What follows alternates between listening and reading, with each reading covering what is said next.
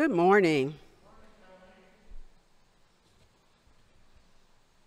Today I'd like to use as a sermonic theme, don't quit. Don't quit. Let us pray. May the words of my mouth and the meditations of my heart be pleasing in your sight, O Lord. May we hear, may we be nourished, and may we be inspired to move forward. In Jesus' name, amen. Last week I had the opportunity to attend the United Church of Christ Council for Racial and Ethnic Minorities Convocation 2022. I couldn't have said that unless I read it. A lot of words. Under this umbrella are the Native American indigenous people, the Samoans, Pacific Islanders, Asians, Latinos, and African Americans. They had not met in over 10 years. And instead of doing what is called workshops, they did a series of town hall meetings. And in the very last one that I was able to attend, it was called Welcoming the LGBTQ. We were divided into groups, and so they arranged the chairs in a circular way, so about 6 people could sit in each group. And as I entered the room, I don't know if they were trying to model welcoming. They would sort of direct you to a group. In my group, because this was an intergenerational conference, we're all adults, but there was one young adult of Asian heritage. She seemed a little bit awkward in her skin beyond the whole, adolescent kind of thing. I felt a dis-ease. And then I noticed it, her arm. She kind of folded her hand in a way that she made sure that her clothing would cover her arm.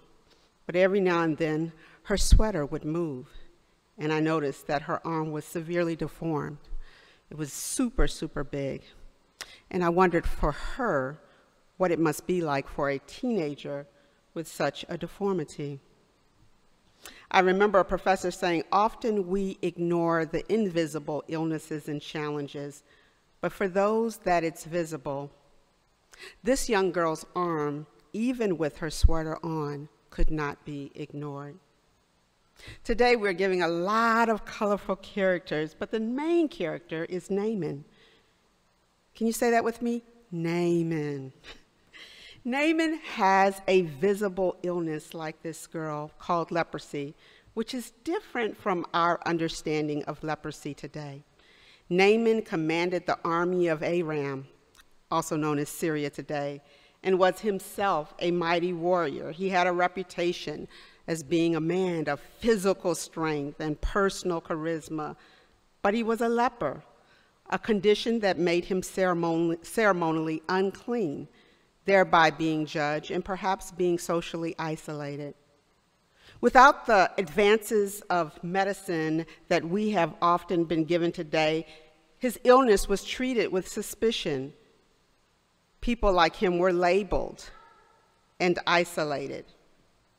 Touching Naaman would make somebody else unclean, just as touching a dead body. Leopards were marked and excluded so that they would not transmit this ritual impurity. Generally, where there is ignorance, people do not know, we will decline to be our worst selves. In Africa, albinos are killed because there is a belief that their body parts have potions that can bring good luck and wealth. During COVID, this practice actually increased, says the United Nations. One colleague says, before we had one universal health care, that the next thing on the agenda must be education, that we must educate people. There was so much medical knowledge that we have now that was not available to our ancestors in the Old Testament. Different is often been determined as deficient. And so when Naaman's wife assistant, AKA slave, AKA property of pre-war, says, I know someone who can heal you, Naaman's hope is turned over like a juicy, thick Angus beef steak. I am this great leader, but what if I were healed of my skin condition? The slave assistant, No Name, helps the wife woman hold out a possibility of looking the part, not just doing the part, but looking. She whets his appetite for healing. And just like that, Naaman leaps. He leaps forward. In college, I was walking to lunch one day with some friends. We were near the dining hall when there on the ground was a $10 bill. Now, this was over 20 years ago, so put a little inflation in the figure. And my classmate in front of me transformed into Superman as she lunged in the air, swooping down to get the $10 bill. And just as her hand was less than a second away, the $10 disappeared. Over in the bushes were some guys, and what they had done was tied a thin string to the $10 bill. They had set up camp to play this prank on poor college students. On that day, we laughed. Oh boy, did we laugh. We crippled over laughing at her. I was only glad that she had spotted it first, so that she was the one that the joke was on. But she reminds me today of Naaman in this instant, lunging for the hope that he could be healed, dashing, turning it over in his head, even going to his king to toss the idea in the air, letting it breathe, giving it air, possibility. As much as he was a great leader, he also was a leper, and this bothered him, being judged for something that he could not help. This mighty warrior who brought successes to the king is so esteemed that when he approaches the king says, "Let me write you a letter of recommendation to the king of Israel." Now let's pause a minute and catch you up. So thus far we know Naaman, okay.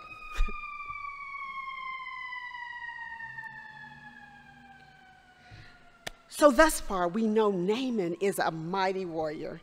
And we know he suffered from a visible skin condition. But Naaman is also the enemy of Israel. Naaman, in short, commands the forces who have brought violence, loss of life, homes, and livelihood, and untold suffering to the people of Israel. And now his own king must enter into a quasi-truce to send across the enemy lines Naaman looking for a cure. The cure for Naaman is in the enemy territory. So like a parent was saying her job wanted to send her to this conference, a friend of mine was telling me that her job said, "Hey, go to this conference." And then she says, "Well, where is the conference?" And they say, "Oh, it's in Poland, close to the border of Ukraine." And she's like, "No thanks, I pass." So sort of like this, Naaman is being sent to a community that may be just a little bit hostile toward him. He's being sent to a household asking and looking for a cure. He brings with him 1,000 pounds of silver, 150 pounds of gold, and 10 suits of clothing, huge treasure. And he comes with an entourage consisting of horses and chariots. He comes with a procession of power. The man who rose up in front of the king's house that afternoon, horses tossing their head, chariots gleaming, boxes of silver and gold, is ready to buy a cure, is accustomed to bows of honor and unquestioning obedience. If there is a prophet in Israel power enough to heal him, Naaman definitely has the money to buy it. He has the power to persuade. And so he shows up at the king of Israel's door. Holy cow, nearly has a heart attack. The king of Israel's like, "What? You gotta be kidding me. Is this some kind of awful joke?" Even though he sees Naaman before him, he remembers the prophet Elijah with a J, ability to heal. But that guy has vanished. Stranger things. So the king looks at him again like, he's in shock. Like, how could you come to me and ask me for a cure? The king is paranoid for obvious reason. He thinks that King Aram is up to something and setting him up. It's bad enough they're declining in power. It's bad enough they're getting their butts whipped. But now you want me to cure Naaman? I got 99 problems, and you're trying to make this triple digits. Word gets out or around to Elijah with an S, not a J, Elijah's successor. And he sends word, I will help him, tell him to come here. All of this information is transmitted through another blue-collar minimum wage worker. So it wasn't just Naaman, but all of his treasures and those carrying his treasures that now turn and make this pilgrimage where the lowly Elijah with an S is living. And when he finally gets to Elijah, Elijah does not even greet him. Elijah doesn't come out of the house. He sends word through another person to go to the water and cleanse himself. It's Naaman's turn to get upset. You mean I done traveled all this way? I done crossed over the enemy lines. I am the leader of my army. I have wealth that could set you straight for the rest of your life, and you can't even speak to me? And now you want me to go to a river? We have better rivers where I live. You want me to go to a river? The absurdity of the request was too much for Naaman. Take your river. Take your advice. You know what you can do with it? You can shove it. And Naaman gives up. He's ready to go home. This is ridiculous. And yet again, another blue-collar minimum wage worker says, hey, you've come this far. Somebody needs to hear this. You've passed your way this long. You've come this far. You've been on the battlefield for your Lord this long. You've been trying to live a life of faith this long. You've been trying to do the right thing for this long. You've been trying to fight for justice this long. You have been traveling for some time.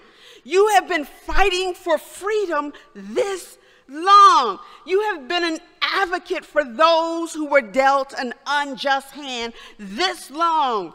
You have been a voice for the voiceless this long. Man, why don't you just do what the man says and go get in the river? What you got to lose? Even now, every now and then, we're asked to do something that just doesn't make sense. For some reason, in this moment, when the blue-collar wage worker speaks to Naaman, he does it. He goes to the river, he washes himself, and he is healed. We didn't come this far to turn back. Novelist Renée Grande tells this story of her dad leaving home to make money in another country. After 8 years in America, he returns home. She doesn't know him. When he says, hey, baby, she looks at him because she does not know this man. But after the days of him being with her, she realizes she loves this man. This is her papa. And then Papa makes the announcement that I'm going to take your oldest siblings and we're going back to America. And she says to Papa, take me. And Papa says, baby, you're too young. You can't make the trek. But she pleads with her papa. You've been gone for 8 years. I don't know how long you'll be gone the next time. And her papa takes her and her 3 siblings. And she realizes along the journey that Papa was right. She is way too young to walk this long. And they go across the desert and they get caught and they're returned home. And they do this a couple more times, and each time they're caught and they're returned home. And you would think that they would give up. But the dad turns to his kids and says, let's change our strategy. Every time we've gone across the desert, we've gone in the daytime. Let's go at night. And so at night, they start walking across the desert, but they can't see. And they're holding each other's hands. And when morning comes, they are in California. Sometimes it feels like we take 1 step forward only to take 2 back. In our courts, in our Supreme Courts, in our country, the rip, the tear. Martin Luther King says, we got some difficult days ahead. Don't quit. Mother Teresa says, we can't always do great things, but we can do little things with great love. Don't quit. Grande's papa didn't quit.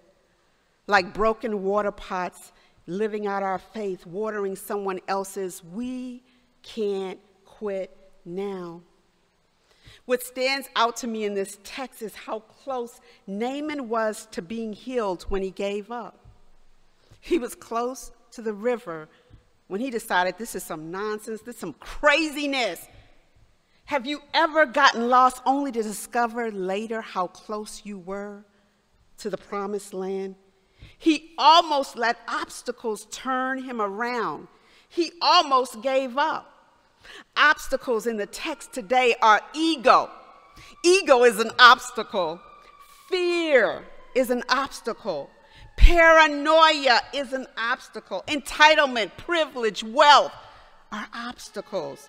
Being offended is an obstacle. Not knowing where to go, where to turn, obstacle.